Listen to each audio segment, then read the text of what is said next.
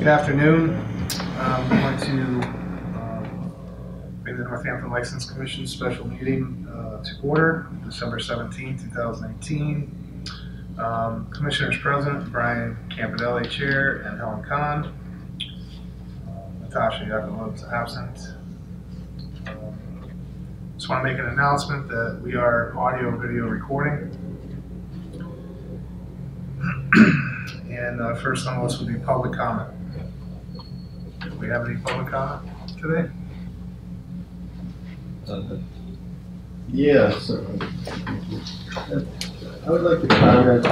I'm here today with Mr. Yoonji Chen of Osaka, and we'd like to comment on the wage bond that was assessed against Osaka Japanese.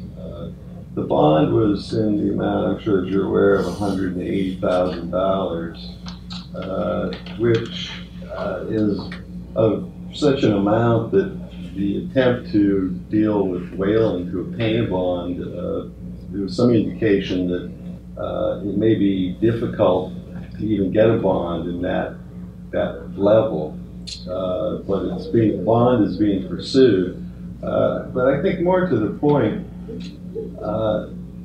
there has already been a penalty and restitution of a significant amount paid here, and the bond shouldn't be intended to be an additional penalty. It's really to guarantee wages in the event of a violation. The bond, by statute, has to continue for 3 years, whereas the license is year by year. So there would be actually 3 bonds before the end of the period here, which puts an additional financial burden on Osaka. We simply feel that the purpose of the bond would be served by a lower figure. Realistically, after having paid a 5-figure amount as a penalty and restitution, it's a repetition of a figure that high over each of the next 3 years, I would suggest is almost nil. The remedial purposes of the bond would be, I would suggest, served by bond in the range of maybe $50,000 to $70,000 at most. That's something that wouldn't financially punish the licensee over and above the penalties that they've already sustained. It would be fair. It would meet the purposes of the statute and would guarantee, in effect, that even though we certainly don't expect any violations, but it would be in a sufficient amount to protect any employees over that 1-year period for the next 3 years. So the comment is really that with business being not bad by any means, but over the next 3 years, I mean, some people are suggesting we may see a slowdown, and it would be regrettable to see a respected establishment have an undue burden on them in connection with the bond. So essentially, we're asking that the commission, in its discretion in setting the bond, look at a reduction of the amount of the bond. And since the bond has to be completed by the end of the year in order for the license to be renewed, it's obviously of great importance to the licensee to have that in place. But we do feel, in the sense of fairness, that the figure of essentially 3 times the amount of the underlying penalty and restitution is simply reflects more of an additional penalty rather than serving the purpose of having funds there to protect employees who would deservedly be entitled to something if there were a violation. But again, I would suggest that given the payment that's already been made, violations for each of the next 3 years is very unlikely, and that's essentially the essence of our comments. That we feel that nothing would be lost by reducing the amount of the bond, and what would be gained would be to allow the restaurant to continue in business without having right now a heavy burden of a very high bond. Thank you for your consideration of this. Thank you. From what I do understand, the council has recommended that amount, and I believe that that amount is across the board for all restaurants and have to purchase that bond as well. I've understood from talking with council, with Alan Seawald, that in earlier occasions, and I think there've only been a couple, there was the 3 times figure. I would suggest there, though, that it's my information that the amount of in those cases, the amount of the penalty and restitution is far lower than in this case, so that it's not a one-size-fits-all formula. I would suggest when we're dealing with numbers this large, that it makes sense to look at it on the individual facts of this case and not apply a formula that ends up with an effect that maybe wasn't what was really intended. I can understand that when there's a lower amount, far lower amount that was an issue, 3 times that for bond would be appropriate. But here, when it yields a figure as large as we're looking at here, it's I'd say the facts are substantially different, and in our view, that would justify a different procedure in setting the amount of bond. And my understanding, I think that the board does have, the License Commission does have discretion in setting the bond, and in that regard, we would certainly appreciate any consideration that you might be willing to extend to the licensee.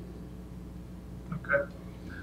I'll take your comments into consideration, and certainly reach out to council and talk to them about that as well. Okay. All right. Thank you. All right, thank you.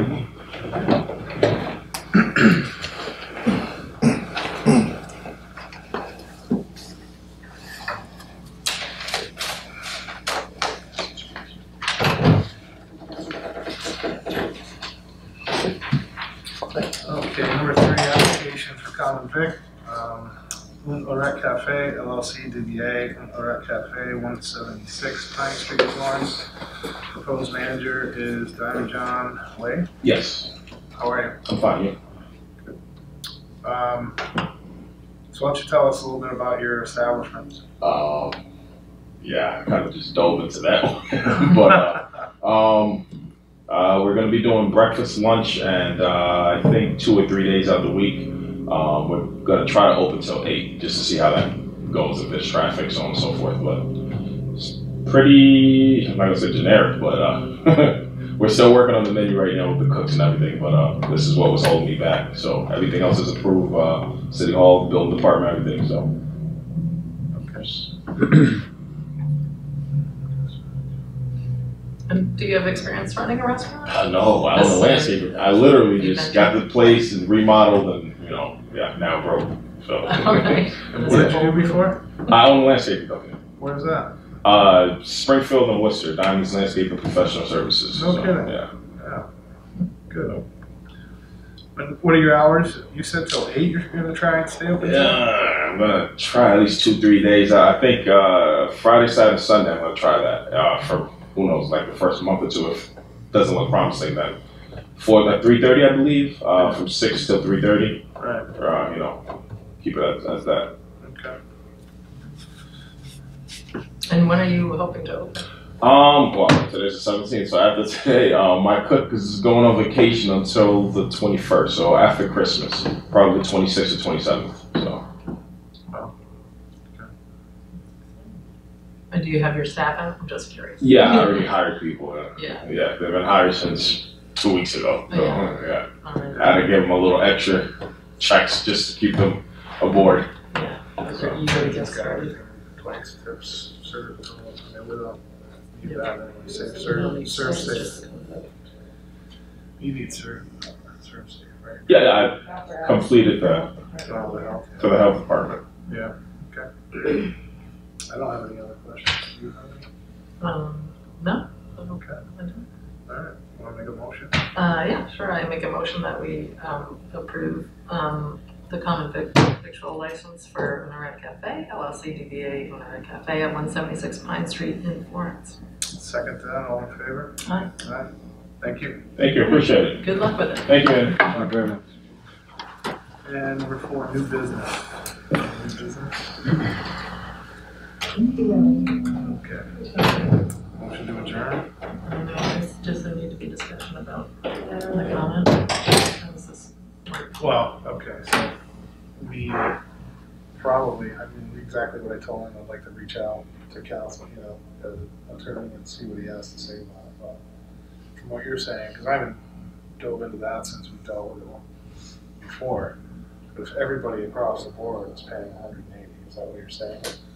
Not 180, but three or four times the amount. Yes. Amount that they do. And it is true that the former penalties were more in the nature of like $2,000 to $5,000 or something like Yeah. that, right? Versus $62,000. Right. And prior to last meeting, I asked Alan what the suggestion would be, and he said, well, 3 to 4 times we did that for everyone else, so we should do that for them. So. Yeah. So and he knew the figures that we were talking about. Oh yeah, he knew, And he said, and the mayor knew, and everyone knew beforehand. So. He did, his attorney brought up a good point though. I mean, and first, and I also want to say, there was no bond in existence, correct? When he did violate, No, and he paid the violation.